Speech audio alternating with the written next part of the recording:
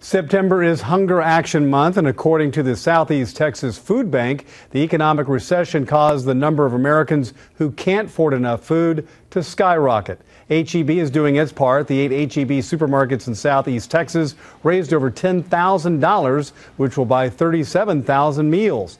Today, a representative presented the check to the Southeast Texas Food Bank as part of HEB's Help and Hunger campaign, which raised more than $500,000 for Texas food banks. I think people find it interesting to learn of the depth of hunger in our community. We see it sometimes on the street corners, people with signs, but to recognize that there's 1 in 4 people in the Southeast Texas community who go hungry on virtually a daily basis would probably be startling to many.